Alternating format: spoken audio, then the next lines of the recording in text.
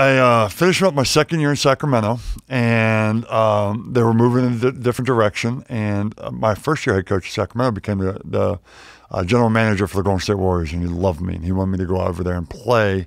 And they put a nice, very large contract on the table for me to sign with them, and the signing period was in mid July. Yeah. And at the end of June, training in Philadelphia hurt my back. Didn't understand to the extent of it. Yeah. But when I went out to the camp, and I played very, very well at the camp, and right before the signing period came about, I learned the hard way. Somebody hit me in the back, and the pain ran down my leg. My sciatic nerve got involved. I couldn't move, and that all dried up. And I'm stubborn.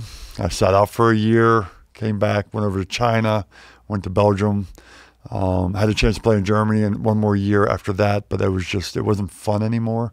Right. Couldn't compete at the level I wanted to. I couldn't compete the way I used to. Yeah. So I decided to walk away from the game, and I was pretty bitter, pretty upset at the time. I never wanted to go out on the way that I wanted to go out. I wanted to go out on my own terms, and I couldn't do that.